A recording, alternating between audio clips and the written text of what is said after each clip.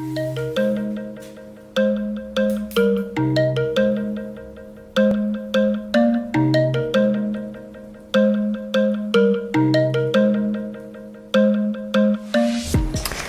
and welcome back to part 2 of the lecture for A Streetcar Named Desire. We did 1 through 6, scenes 1 through 6 last time around. We'll do scenes 7 through 11 this time around. Just like before, I've prepared some pretty extensive lecture notes here, so I can just really read from this and refer to the text when needed here. So we're getting right into it. We're coming off of scene 6, and that's the scene where it ends with a pretty touching moment between Blanche and Mitch.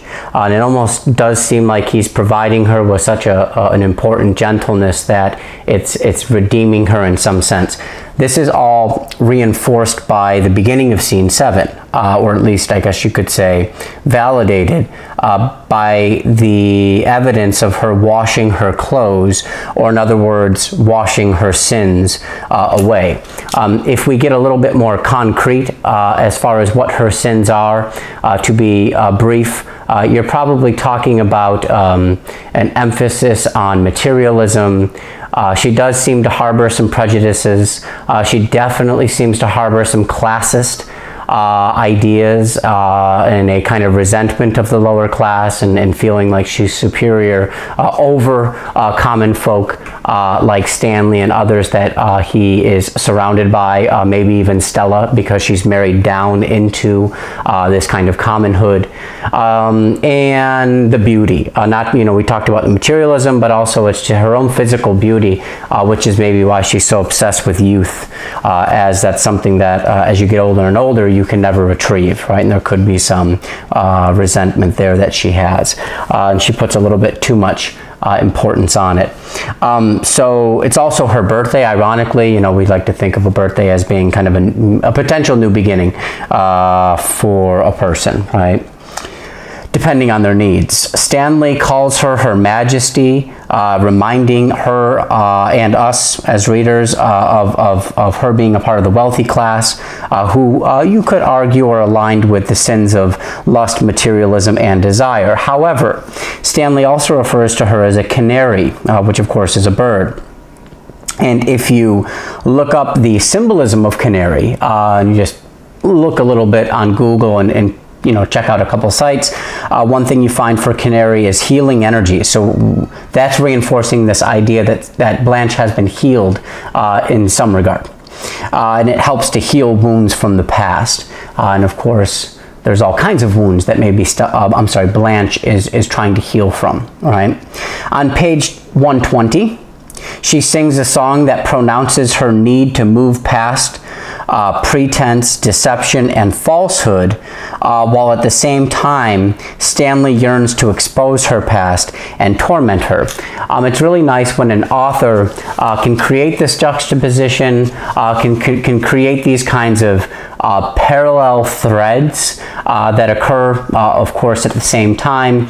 And what I mean by that, at least within what we have here, is here she is singing this song, which is all about just believe in me, no matter what I say, no matter what I've done, just believe in me. And Mitch is probably that person who does believe in her, right? We'll see if that holds up as we move forward.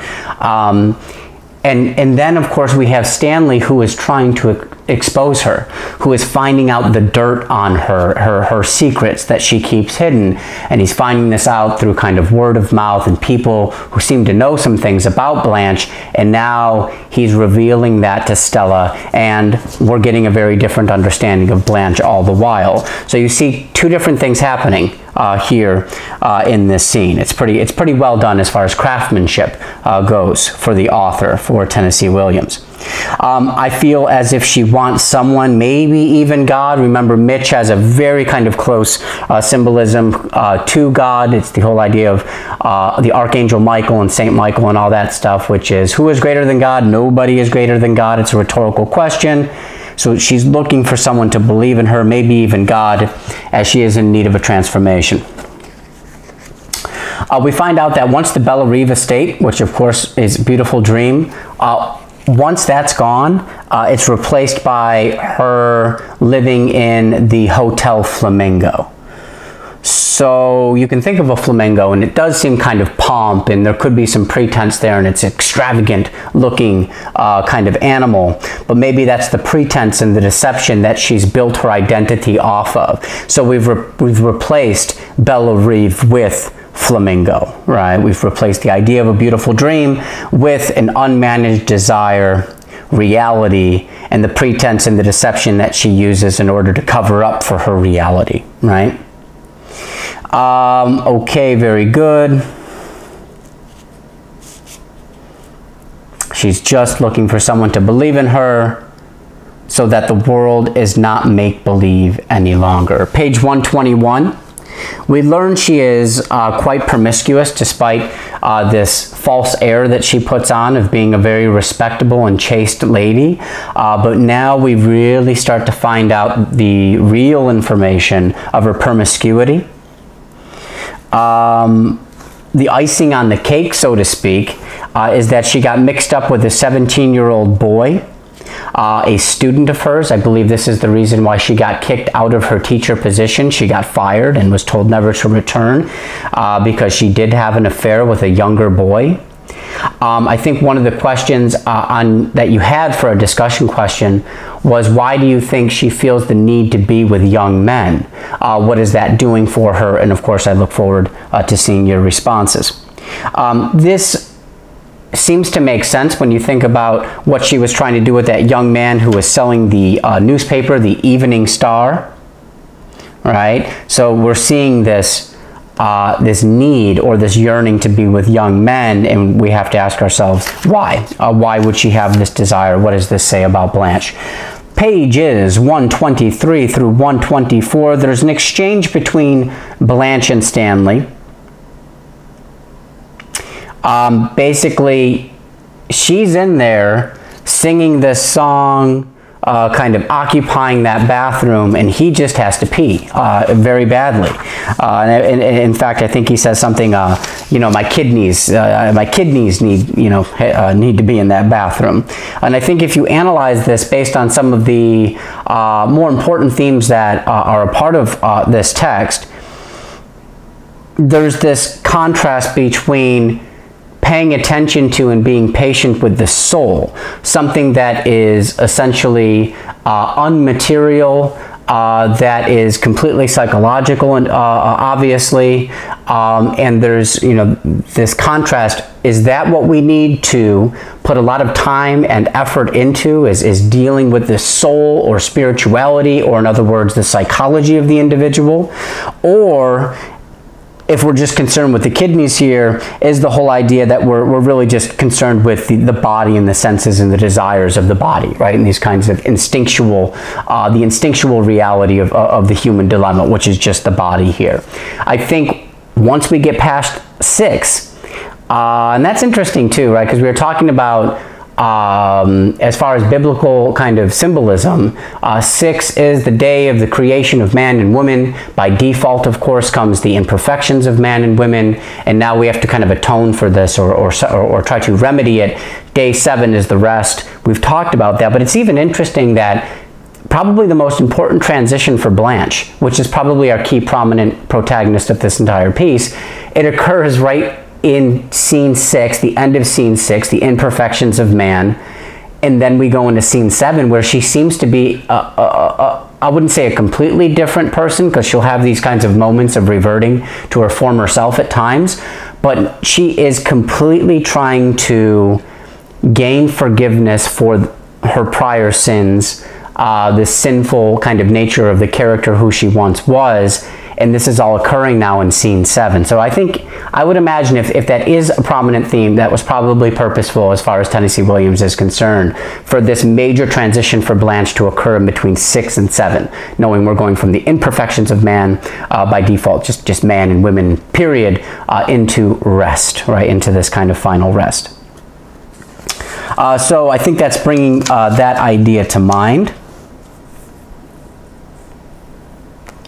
Notice that the whole idea of kind of paying attention to the soul is that you are able to, the more and more you reinforce your you know, maturity of the soul, or your understanding of the soul, that allows you to control the desires of the body, right? So as one goes up, the other kind of goes down here, right?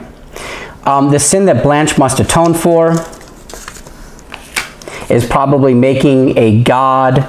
So we're talking about the sin of idolatry of the boy and his poetry. Maybe that's it. I say that with a big question mark because I think, you know, what are the sins that Blanche is trying to atone for, or that she is atoning for? What are they? And I think that's a pretty wide open question, and there could be many different responses. And you will be writing a paper on this, so that's something maybe you want to be thinking about, right? What are the sins she's trying to atone for? For me, I seem to wrap a lot of this up with idolatry and the fact that she was worshiping false idols, things of that nature on a very general level. That boy was extremely good looking, right? When we talk about, this is Alan that she's mentioning here. Stella even says, as far as Blanche is concerned, she says that Blanche worshipped, and that's a very direct diction. It's a purposeful word being used here. Worshipped the ground that he walked on. All right. This could also connect to the first short story of the semester, which was Monroe's To Reach Japan. She worships the boy. She worships his handsomeness. She worships the poetry that he put together. This is all very Hellenistic in content, right? So poetry is a distraction from our authentic spiritual lives because it is essentially a craze and an addiction of sorts. An addiction to ourselves in at least a few respects, right? If I'm addicted to poetry, writing poetry, right? The act of writing poetry, maybe it's because I'm addicted to myself in many different respects. And it's more of egotism and vanity, right?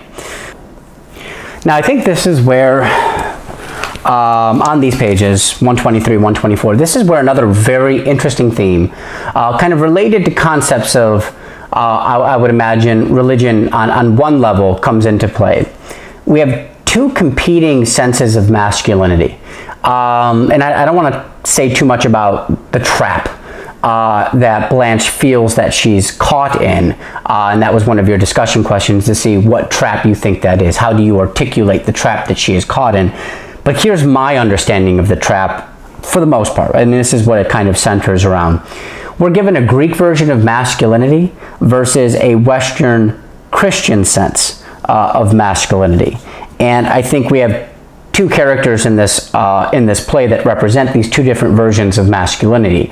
On one hand, you have Alan, who is the poetic, who is the refined, who is probably more important than those characteristics, the sensitive, the compassionate, right? And that, of course, contrasts heavily with Stanley, who is probably more of the Western Christian sense of masculinity, which is kind of, you know, rough, and crude, but not poetic and sensitive, right? That's maybe more reserved for the Greek sense. And we have two different types of men. The complete opposite, at the complete opposite ends of the spectrum, you have Alan and Stanley. And which is the type of man that is allowed to exist with convenience and with, let's say, approval in this world? Is it the masculine man, or is it the sensitive, maybe even bordering on effeminate man? And I think there's an obvious answer to that question, right? It's the masculine man that essentially gains approval within our society, and maybe for all kinds of reasons. These are important. This is an important theme to preview and be aware of as we move into the Capote short stories that you'll be reading, especially Shut a Final Door, which I'll probably be discussing this theme a little bit more, and there'll be questions surrounding this theme as well. On page 125, she gently withdraws from Stanley's gentle touch. This is Stella I'm talking about. So those words are used yet again. Like I said, it's probably one of the biggest motifs in the text is this gentleness. And here she moves away from the gentleness of Stanley, who maybe is using it at least in the moment, and maybe this is a rejection, right? This is a rejection of him. The union, on page 125, there's the union of Mitch and Stanley, figuratively. Stanley accepts it. And this is an affirmation of God's power when you think about the symbolism involved here. The rhetoric used to teach insists upon it. Stanley feels he must warn Mitch. His conscience depends on it. Stella even says, you told Mitch about all these things you've been hearing about Blanche, and he says, yeah, I owe it to him.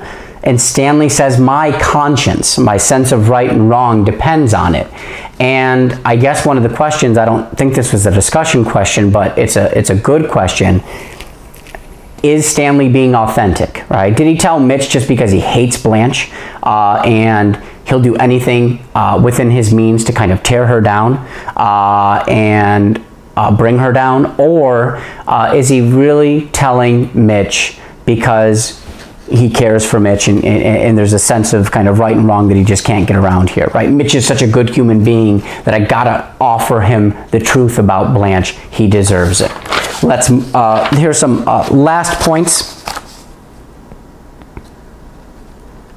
I think, you know, if you're reading with a lot of symbolism intact here, we don't want God or God's people, hence Mitch, to give up on Blanche, right? Maybe that's one perspective you could have here. We want somebody to give Blanche a chance, a second chance to stand by her side, right? Some of the questions, I'll just gloss over them, but these were some of the questions that you had. At this point, is Blanche deserving of your sympathy, especially as we're finding out more secrets about her? What is more important, the physical well-being or the psychological well-being? Open-ended questions here. And that's pretty much it. At the very end, Stella says, what on earth will she do? Another kind of symbol I have in mind here is the apartment that they're all residing in as Blanche comes to stay with Stella and Stanley, and they're surrounded by some of their friends and other, you know, nearby apartments. I think this whole apartment is basically that's the microcosm, and the what it represents is the macrocosm of kind of Earth itself, right, where humanity resides. And Blanche verifies this, I think, over and over by saying, I want to leave this place. I want to leave this place. And it's hard not to get the sense that she's not just saying, I want to leave this apartment. That's dealing with it on a literal level. She wants to leave Earth, and she wants to leave Earth a kind of purified and person who has gained forgiveness and atoned for her sins. Isn't that the way, if you are a religious person, that's the way you want to leave Earth, right? And I think that's the way Blanche is looking at this. It's not just leaving the apartment, it's leaving Earth altogether, right? All right, very good. And at the very, very end, Stella doubts, she doubts Blanche's feeling of being rested, and therefore doubts her brand new outlook on life, right? Scene 8, right at the beginning. There's some interesting stage direction here. Like I said, it borders on the poetic a lot of the time. Tennessee Williams it's a beautiful play. I'm so glad I'm teaching this, because I plan on teaching this a lot because I think it's wonderfully done. So right in the beginning, there's the sun is at an angle in the sky where it's kind of shedding this light like fire, and the word fire is used on the business district. And I think when we talk about business, you can think about some of the other motifs that we've come across so far, especially in regards to the poker playing. So when you think about business, arguably there's a lot of greed, materialism, and even the kind of prospect of gambling involved. You talk to a lot of business people, especially when you start talking about, you know, Wall Street speculations and stuff like that. It's all a big gamble. They're gambling with people's money. They're gambling with, you know, and taking all kinds of risks. So I think it's, if the fire is there, we're talking about hellfire. We're talking about something that is kind of in disapproval of God. And there's another motif to be on the lookout throughout the entire play, not just the last few scenes that we're covering here in this lecture, is heat and hot and fire and all of these things that kind of take us into a hellish perspective on humanity and the sins and vices of humanity as well. There's no Mitch in the beginning of this scene, which means there's no God. Just the artist's artificial smile of Blanche. This is the first time she claims to be stood up. She's honest about it. He stood me up. But the first time she has actually tried to be with a pious, godly representation, right? So yeah, this might be the first time she's being stood up, but it's the first time that she's encountered and tried to have a relationship with somebody like Mitch. I don't think she really tries to be with somebody like Mitch, who is so devoted and cut from such a certain cloth. So yeah, she will be stood up. We also know that he's received information from Stanley and he's found out more about her past, and there's obviously some disapproval on his behalf.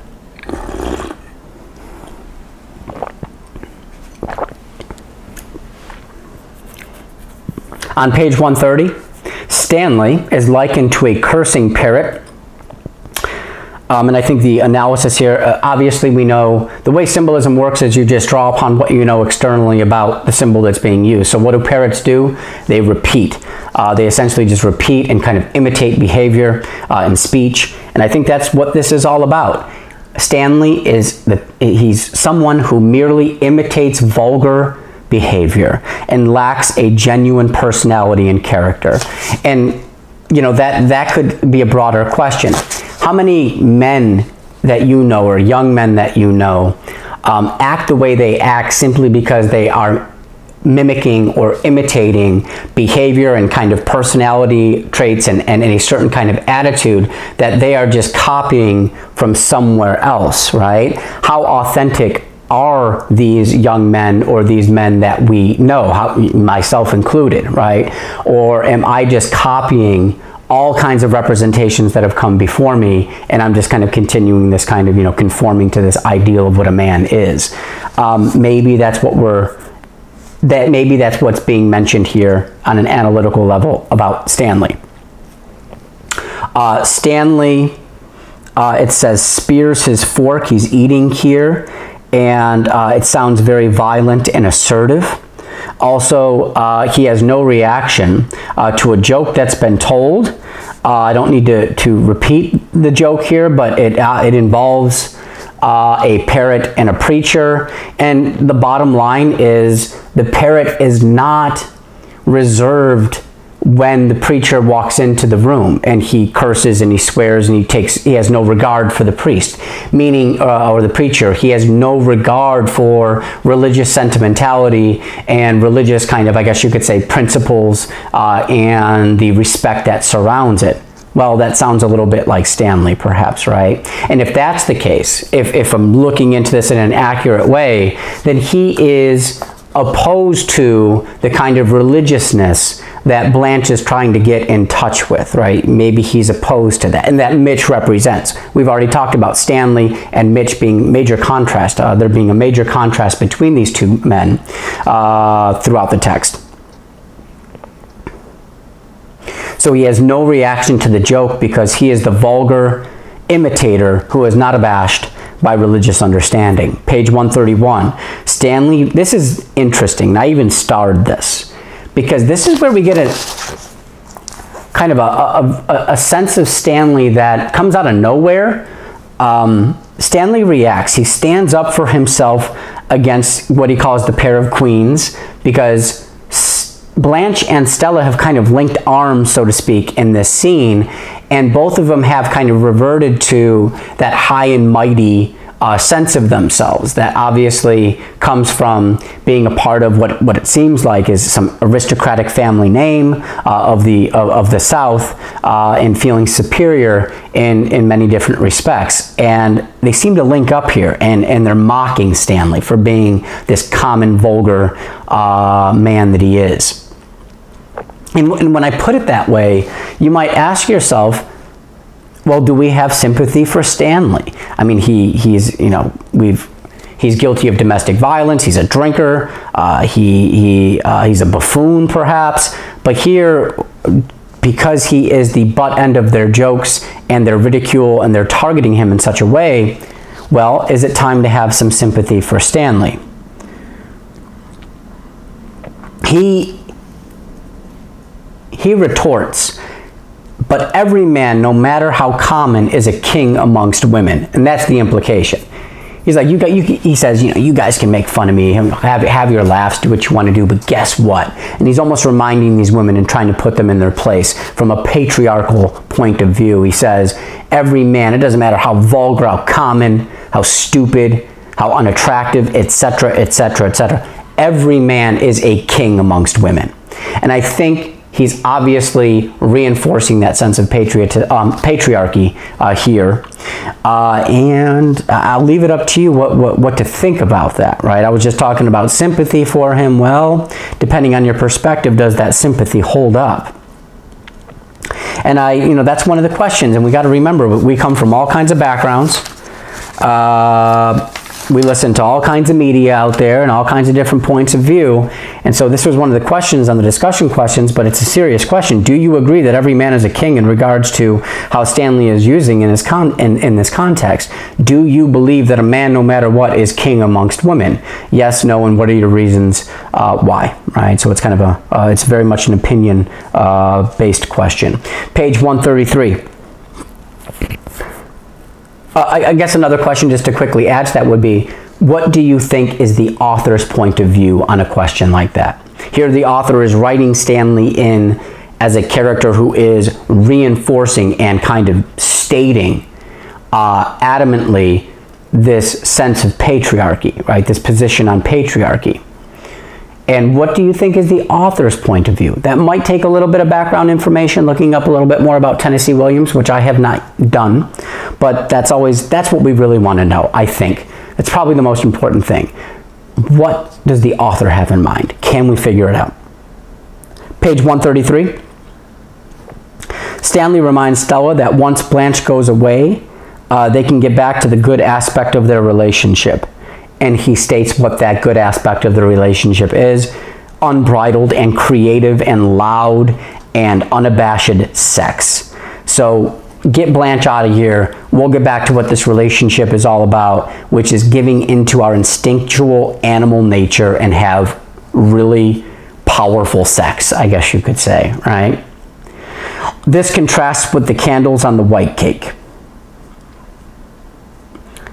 Probably in the sense that the white cake is purity, right? And maybe even a certain chastity as well. On page 134, some more interesting content for Stanley. He stands up for political correctness. He says, and here, it's hard not to have sympathy for him because he's standing up against kind of discrimination of Polish people. He basically says, I'm not a Polak, which, as I mentioned, I think in the discussion questions or earlier, probably in the last lecture. Polak is a discriminatory term used against Polish people. Poles, P-O-L-E-S, is politically correct, so he corrects them. And then he also has he claims this fierce nationalism, which might make sense for a couple of different reasons. One, he was in the military. I think anybody you come across who spent time in the military, whether it's the Army, Navy, or the Marines, or really any other branch of the military, will probably have a strong sense of nationalism because they've essentially committed themselves to this country. So it's just there. Another is that, remember that America is supposed to be the land where we have forsaken kings and queens. We don't have kings and queens. We have a president, right? A democratically elected president. Of course, you could get super critical of that notion and realize that elections are all fraudulent and kind of set up, but that's perhaps an entirely different lecture, and I don't want to get into that right now. But the idea is we have pushed out this European concept and kind of political framework of kings and queens.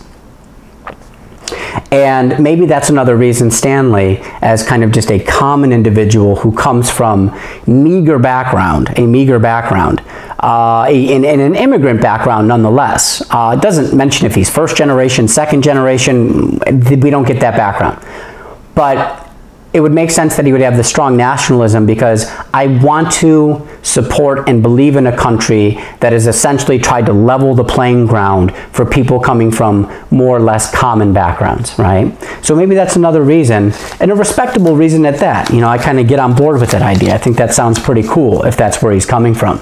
So in scene 8, if you're doing some more or less detailed kind of character analysis of Stanley, and you're trying to be consistent, and you're trying to get a full kind of expose and a full kind of composition of his character, I think this is stuff that you have to look into and you have to take into account on some level, right? Because it's really kind of creating a full character sketch and bringing in some stuff that maybe we weren't expecting. Very good. On page 125, Blanche lies about her age. She says that she's 27. And there probably is some biblical stuff taking place with the number 27, but nothing that I can really sink my teeth into too much. This is what happens at the end of this chapter. He gives her, he's like, I got a surprise for you, Blanche. And he gives her a ticket to leave, a ticket to return back to Laurel. Now we know that she's lost her job there. Her reputation is essentially in tatters. The Bella Riva estate is no more. The family is no more. What the heck can she return to? I think we start to feel some of her desperation here, right? She has a physical reaction. This is amazing, so well written. She has a physical reaction to not just the ticket, of course, but the idea of the ticket, and it's probably because, you could probably put it better than I can, because it would take a paragraph to do it, but it's probably because she's realizing that she has nothing to go back to. And notice that I'm being completely vague right now. It would take a minute or several minutes at least to go into the kind of detail needed to answer that question, right? Why is she having a physical reaction to this ticket? Okay, very good. Closing notes for this chapter. Stella sticks up for Blanche. Says it was people like Stanley, not Stanley per se, but people like Stanley, people of similar attitudes, men most likely is what she's talking about here. Men with similar attitudes and similar kind of belief systems. It was men like Stanley who have abused her and forced her to change and become the kind of person that she is. So Stella essentially blames what Blanche has become on Stanley or people like Stanley. Stanley dons or wears his wonderful silk bowling shirt. It's hard not to get a feeling of like that he's like royalty when he puts this shirt on. And of course he's getting ready to go and bowl and compete. You know, there's another evidence of this idea of competition. And when he puts on this silk bowling shirt, it obviously doesn't seem to fit his common character, right? Doesn't seem to really match up with who he normally is. Next up, Stanley claims that Stella wanted to be with him because he was common. That's an interesting idea. You know, he says to Stella, you know, the reason you liked me in the first place was because I took you away from all that Bella Riva crap. I took you away from all that nonsense and that high society that you were just fed up with, and you wanted somebody like me. You wanted somebody crass. You wanted somebody who was just kind of bold and assertive, yet common. This is what you wanted all along. And maybe he's right. And Stella is given this kind of obscure, private, yet meaningful awareness after he says these words. Page 112, I'll just read. That's page 112 in my book. This is a smaller book.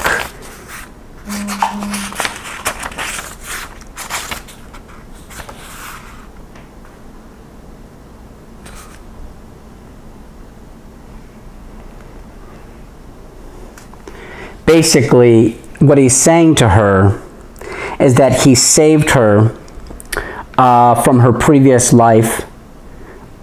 He pulled her down off the columns, meaning I saved you from that cozy, boring, unerotic life of kind of privilege, right? And now you have me. And I guess it's an open-ended question. is Stella being with Stanley for the best or for the worst? Did he save her, or did he actually kind of pull her away from something that was better for her? Not an easy question to answer. All right, so moving into scene 9 here. It starts with Blanche admitting that she is happy to see Mitch. Mitch has paid her a visit. Even he has had a few drinks before this visit, which, if you've been following Mitch's character, seems quite uncharacteristic for him.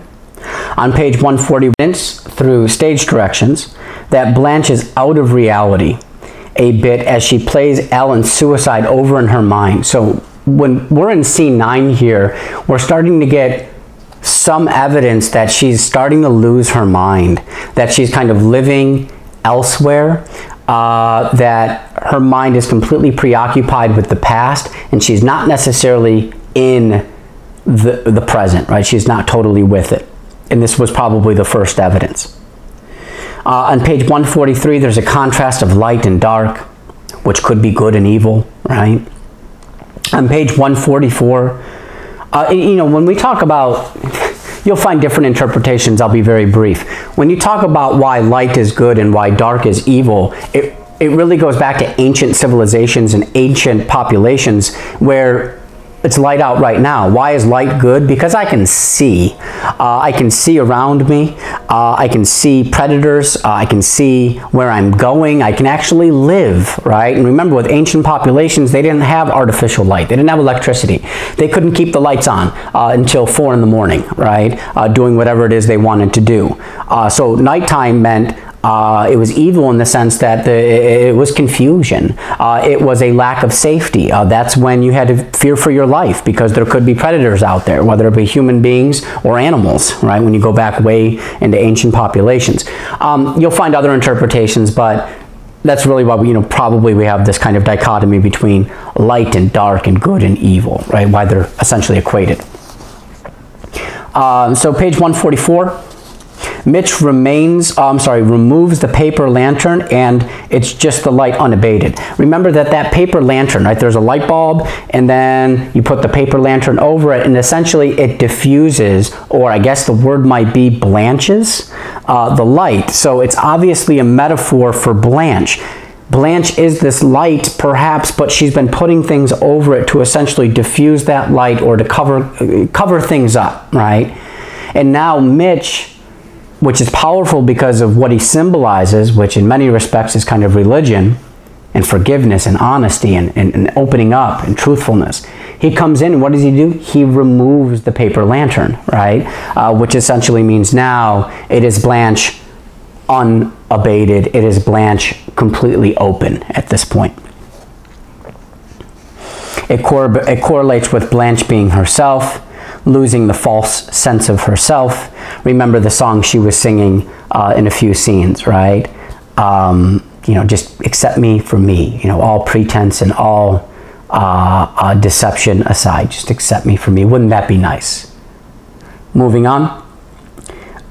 This could be that, you go into more themes such as realism versus romanticism, or in other words, idealism.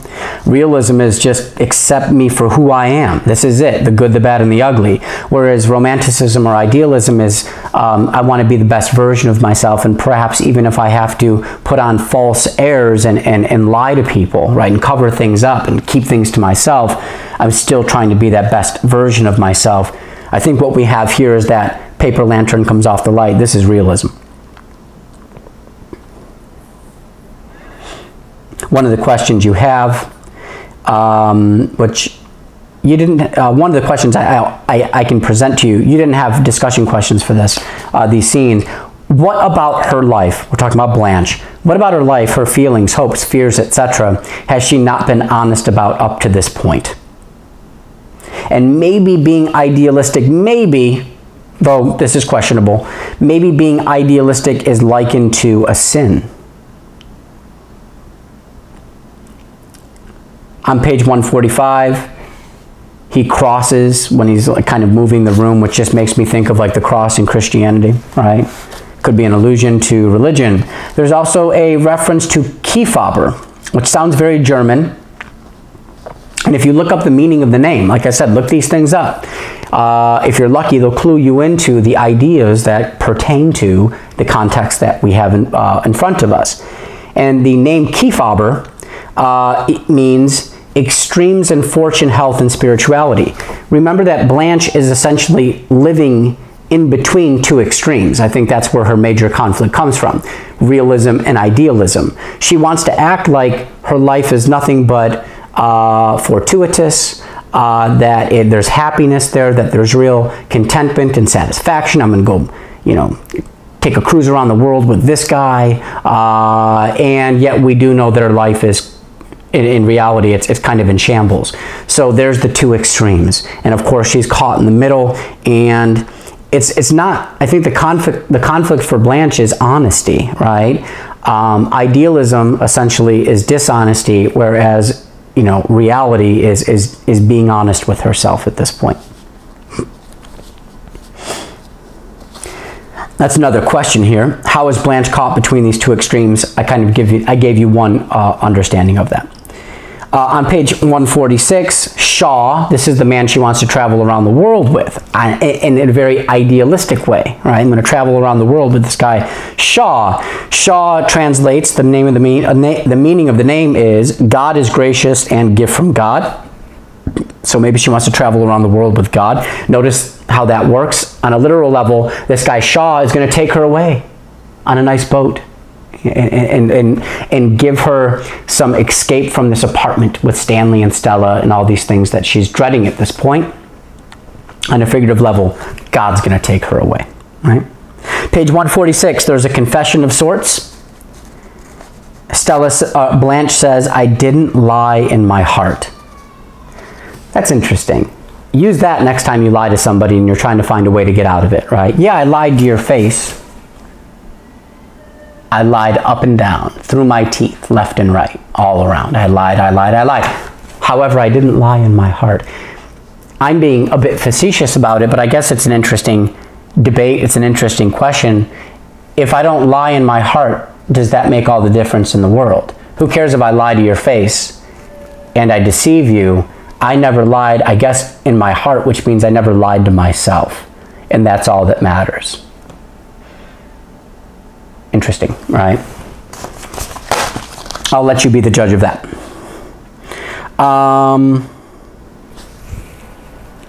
And she thanked God for Mitch's gentleness, right? And it seems quite authentic here, right? She's really grateful for the gentleness that Mitch has brought into her life. And I think she's quite happy to see him because she wasn't expecting him probably. Page 147. There's some interesting play upon flowers for the dead. You get some Espanol here, some Spanish, from this Mexican woman who's selling flowers up and down the street. At first, it's flowers for the dead. Blanche responds, not now, meaning she's not ready to die, right? Maybe she's not ready to die.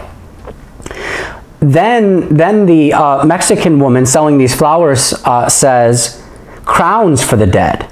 Crowns for the dead.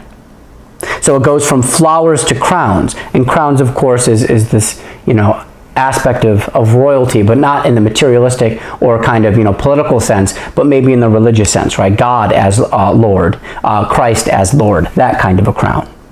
On page 148, this gets kind of strange, probably because it's so ambiguous and we don't get a lot of detail, but there's a mention of blood-stained pillow slips, and I'm just gonna like be very open about how I interpret this, so you know, it might sound obviously strange.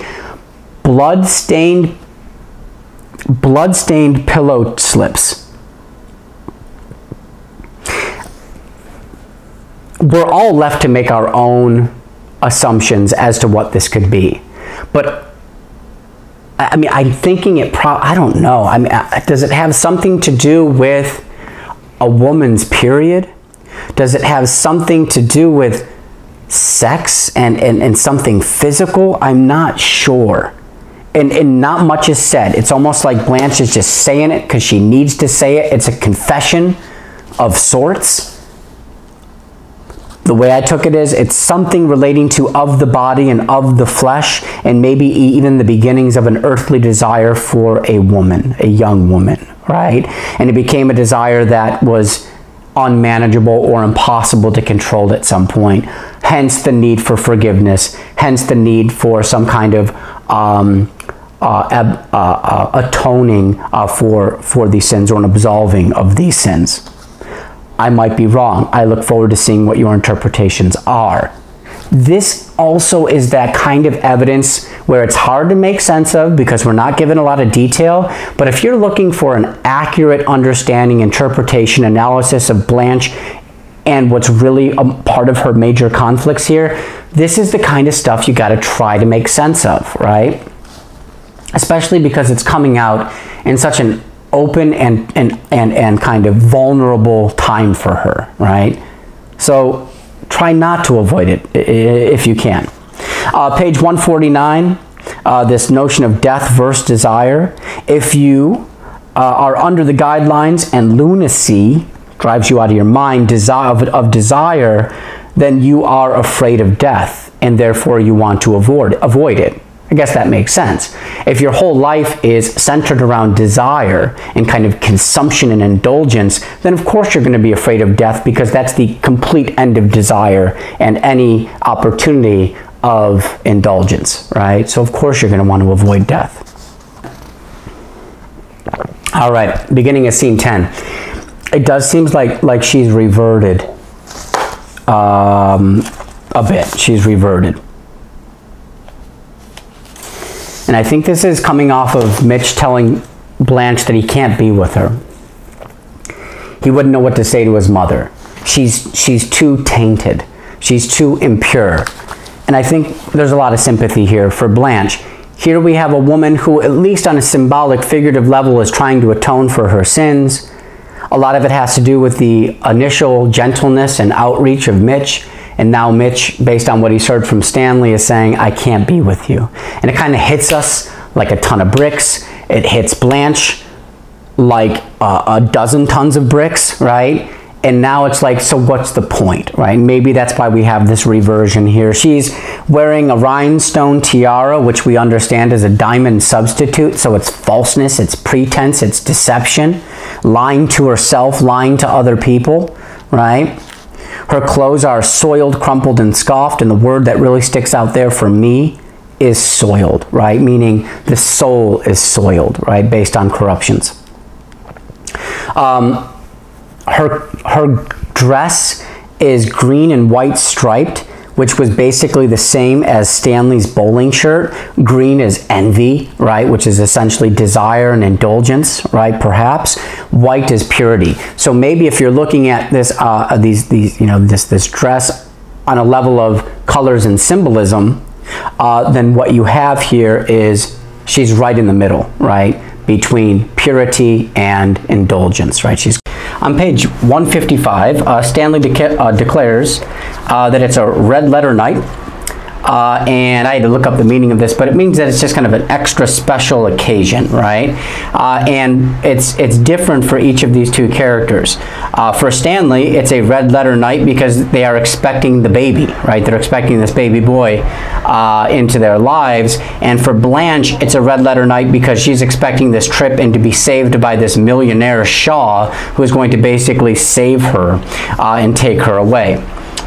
So I guess the question would be, how do we analyze these two very different occasions? Do they represent the extreme, are they the extreme opposites of one another, right? The birth of a baby versus the kind of trip that she's going to be taking with this Shaw character. Are they actually incredibly similar upon some kind of analysis, and they represent the very kind of same idea? On page 155, he is also donning his silk pajamas that he wore on his wedding night, which is very strange that Stanley would feel the need as he's kind of spending some time with Blanche on her final night and before the birth of his child to wear these silk pajamas. For me, there seems to be a sense of prowess and virility with these pajamas because obviously it represents kind of the nighttime and perhaps some of the sexual kind of sense of things that comes with the nighttime as well. On page 155 also, Stanley expects and wants a son. And I think this makes sense very simply because there is a gender preference due to that gender dominance. You know, it's hard not to talk to you. I have a lot of friends with children, and you know, it's very common to come across a father or a father-to-be, and there is this preference of a boy. And you might ask yourself, well, why? You know, why would there be a preference of a boy? It could be because boys have and men have dominance within our patriarchal societies, and therefore that's why there's this preference for that child to be a son, right? Okay, Blanche seems to be using her upper class superiority, at least what she had, as a defense mechanism here, but she has surrendered the importance of physical beauty for spiritual growth. So, you know, prior to perhaps this scene, or you know, scene 9 or even 8, she had used physical beauty as leverage over other characters. At this point, all of that has been surrendered because I think she's kind of accept her aging nature, the fact that her beauty has diminished. Now it's maybe an emphasis, though not really spoken, of course, not stated directly, of spiritual growth. On page 158, Stanley. He bursts her little bubble, and he says to her, quote, "There isn't a goddamn thing but imagination." And he's talking about what Blanche has based her life on, right? It's all just imagination, which again is kind of the ideal, right? If you go back to some of your high school studies, or maybe some of your college studies with like Emerson and Transcendentalism, remember that the whole idea was to immerse yourself in your imagination and to essentially defy the reality of your life, right? And you'll achieve that potential if you imagine that potential, right? But for her, at least from Stanley's perspective, that's all she has to rely on. And I guess a question you could ask yourself is, has this idealism, her imagination, got her to the place where she is now? Has it served her for better, or has it served her for worse? And of course, you would want to have some good support there to answer that question. Stanley likens her to the Queen of Egypt, and from a perspective of Moses and God, any king or queen of Egypt would be a representation of idolatry and worshiping false idols. On page 159, you have Shep Hutley. And this is the meadow. If you put these names together, Shep reminds you of the shepherd, right? And Christ is shepherd. And Hutley is meadow of the hunter. And it kind of represents this idea of man and male dominance, right? The hunter. So the name Shep Hutley, taken in totality, is quite oxymoronic, as you have somebody like Christ, who is the shepherd, who is gentle, who is compassionate, blended with or mixed with that of the hunter, which is aggressive and assertive. That, if I'm getting ahead of myself, because we're inching toward the end of this lecture, that's the trap that Blanche finds herself in. How do we live in a world? How do we live in a world of paradox, a hypocritical world that at once says a man is this, but on the other hand says, but a man should be this, right? And I'll get into that a little bit more toward the end. To give a little bit more detail as to what I was just mentioning, when we talk about Shep Hutley, these notions basically, you know, when you put this name together and what the name symbolizes, these notions basically oppose one another. Yet this is the man, the ideal she is trying to get in touch with. This is the paradox that is not only out of reach, but can lead to complete disillusion and disarray. And on page 160, this is the trap that she is caught in. You know, it just reminds me of my mother and what she said to me, and I think I talked about this in a previous lecture. If Christ was a high school student, he would fail all of his classes, right? Because Christ is not assertive. He is not domineering. Christ does not partake in the competitive kind of drive that we find our societies, especially capitalistic societies, heavily based upon, right? So how can we preach Christ and compassion and civility and sympathy, right? How can we preach these potential character values in a society that ultimately values dominance and male assertiveness and aggressiveness and violence and gambling and risk-taking? How in the world can we reconcile these two very different versions of a person?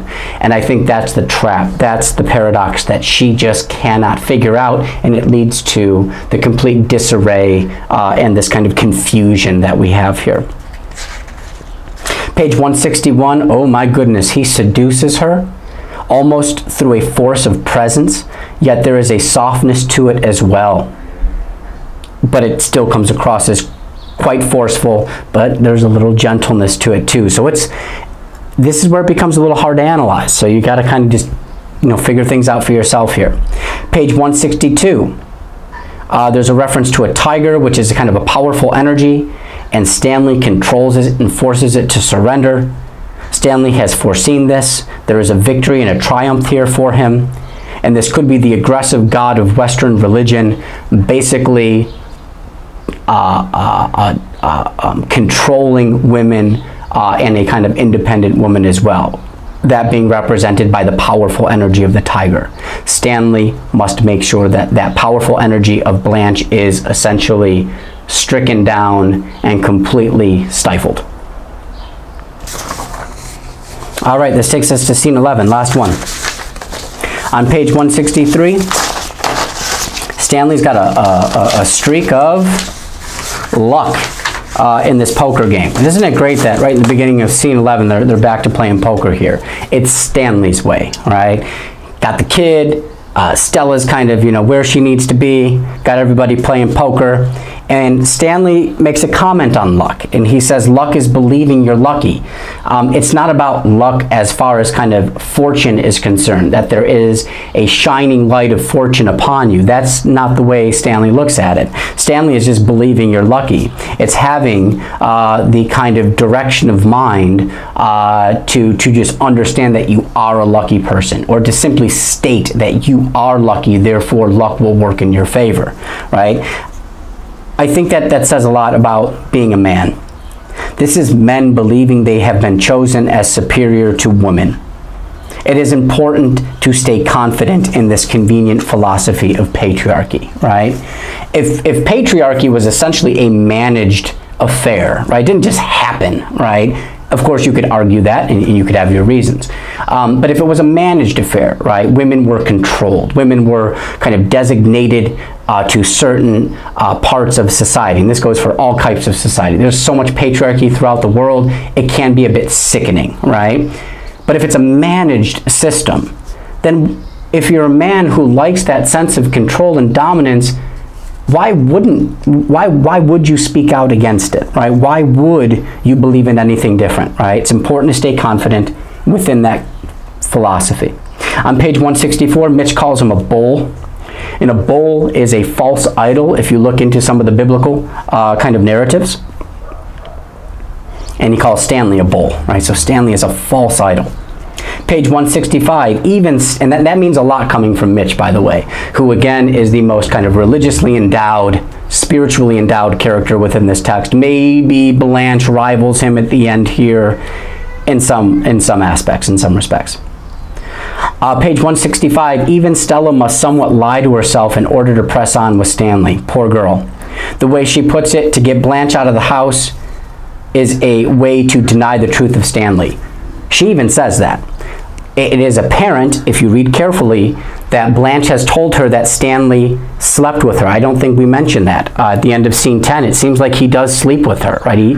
She kind of surrenders to his will, which is on a broader, more figurative level, women surrendering to the will of man, and slept with her. And Blanche has told Stella about this. And now Stella is at this crucial point. She says, I can either accept what Blanche says for truth, or I can take part in kicking her out of the house and therefore deny the truth. And that's what she's decided to do, deny the truth. Page 167, when Mitch hears Blanche, his gambling hand goes limp, it gives way, right? Interesting. He hears Blanche, the gambling hand. Ugh, it can't gamble. But Stanley is there to gruffly encourage him. She realizes Mitch is there and is sorrowfully perplexed with all human experience. And that's from the stage direction. Very poetic. That was the question you had for your discussion questions. What is the human experience that is represented here, and how is it sorrowfully perplexing? I'm going to leave that up to you, and I know we'll get some good answers there. Page 168. Stanley wants to break the hold Blanche seems to have on Mitch. Almost wants to harden him or fortify him against her presence.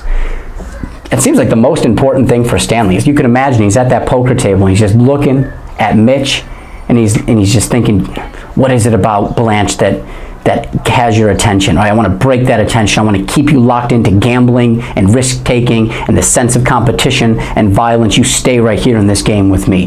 He's kind of obsessed with Mitch and keeping him at this table. Here we go. Big star next to this note for me. Page 169. This place is a trap. This is Blanche. And what we have here, I mentioned this before, so I'll just read through it. It's a paradox. On one hand, you have Stanley, who wants to strip her of her dignity, to bring her down to the jungle with the instinctual, hopeless primate man like himself. But on the other, you have Mitch, who requires her to be the same flawless idea of woman. To put that just a little bit more, let's say, starkly, Stanley will have it no other way but Blanche to kind of come down to his level, and Mitch, paradoxically, will have it no other way for Blanche to stay at some kind of pure and respectable level. She can't just be who she is. She's caught between these two extremes, which is kind of a theme that you can apply in probably a few different ways at this point. They both expect and will not compromise with what their expectations are for a woman. And the men get to tell that story. The men get to create this paradox and hold women accountable, right? The men are in control. Her delusion, her madness, her need to escape, therefore, at least in my opinion, is all justified, right? She needs to get out of this house. It is a trap. It is devastating for her. And it's all justified. It's very sad too. On page 169, you have Stella and Eunice debating the color of her dress, but Blanche assuredly corrects them and says it's Della Robbia Blue, which basically is a reference to the Madonna and the Virgin Mary. And I think it's inferred that she's essentially transforming into this figure. She is transforming into the Virgin Mary at this point, who essentially is a matron, right? She is a matron, a mother. Page 170 is Blanche's farewell, and it falls back on Alan, a memory of Alan, but is this really a projection? But it seems like it's really a projection towards death. As for, which is one of the saddest parts of this last scene, is the deception that she's caught in. Oh, I'm going on a wonderful trip. Bye, everybody. It's been pleasant. Enjoy. And we really know that they've set her up and they've arranged for her to be taken to a mental asylum. So as for the deception, it is not Blanche who is guilty, but Stella. Blanche is simply living, at the end here, living in some stage of idealism. But I guess we could ask the question, what choice does she have, right? When you think about the reality. Can we criticize her for living within this delusion at the very end?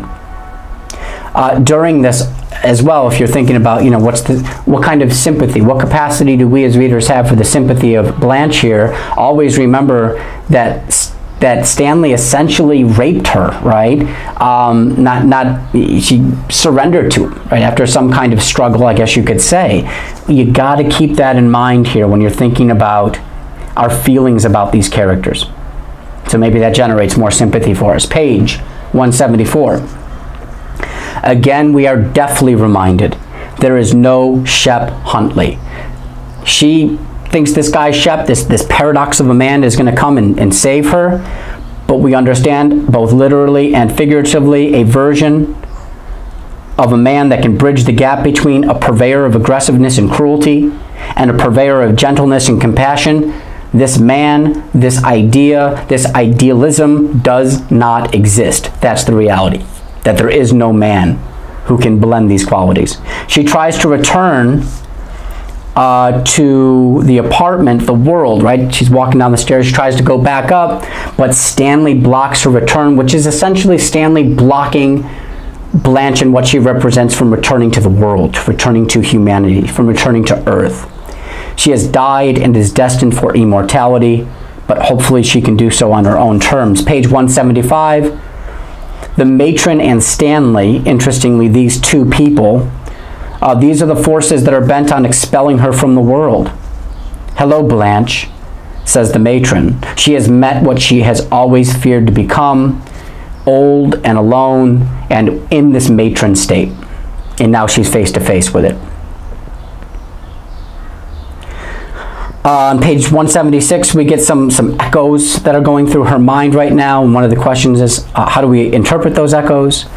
Stanley rips off the paper lantern. This is a metaphor for her own privacy, perhaps, which was achieved through pretense and deception. We talked about physical privacy or privacy in the last lecture, just to repeat that idea. Another form of privacy is, let me lie to you. I'm going to lie to everybody around me because my life is private. Let me keep that private. Maybe it validates the whole idea of lying in the first place. I'm keeping things private. Remember, Mitch wanted this removed as well. That paper lantern. Page 176. Stella as a carving of Eunice. Earlier we talked about Stanley parroting, male dominance and kind of aspects of patriarchy. Now maybe Stella is just a carving or a echo of Eunice. Momentarily, Stella tries to break from Eunice's influence and protect Blanche. This last little moment here, she says, "What have I done to my sister? Oh God." And she's referencing God there. She is addressing God, right? Question, do we blame Stella for what is happening to Blanche? Why or why not? Page 177. Mitch is rendered helpless against Stanley, cannot help Blanche. The matron restrains Blanche. The idea of the matron restrains the potential of her, perhaps. That's one way of looking at it. I think also it is her necessity to become the matron. It's what she's feared all along, but she feared it because of her propensity for wealth and admiration of physical beauty. Now she is succumbing to and surrendering to what the matron is, and I think you could see this in a positive way as well. Especially when you think of the Madonna, the mother of Christ, right? And that particular figure. Maybe this is needed from a certain religious perspective.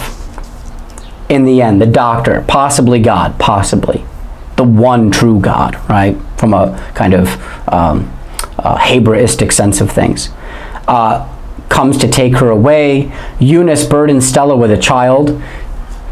As she's trying to grieve for Blanche, Eunice just drops that child right into her arms and therefore in many ways incapacitates her to do anything for her sister. Oh, you got this baby. That's your life, right? So I think in some ways this is kind of an endless distraction of subservient motherhood which prohibits her from helping Blanche.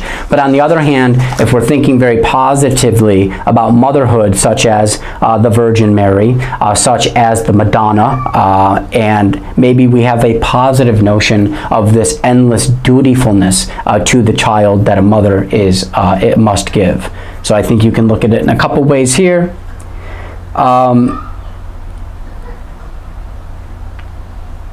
Seven-car stud, I think, is mentioned by the guys playing poker. Stud, it reminds you of like a horse who basically just impregnates all these other horses, and he's got this kind of special designation, he's a special role in all of this. So maybe it's a reference to manhood and masculinity and some aspect of dominance. And I'll end by just reading from my book here.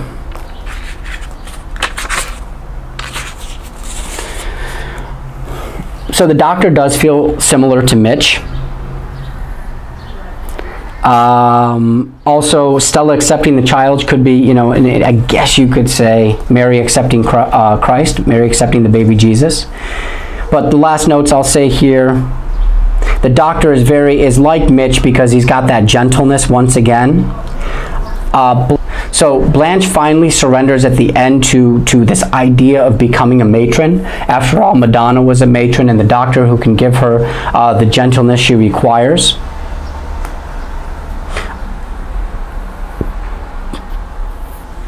There is a muted trumpet. There is no glory in the stage direction at the end, and Stella will raise a domineering brute like Stanley that takes advantage of the chauvinism that reflects the God we know. That's one interpretation as well.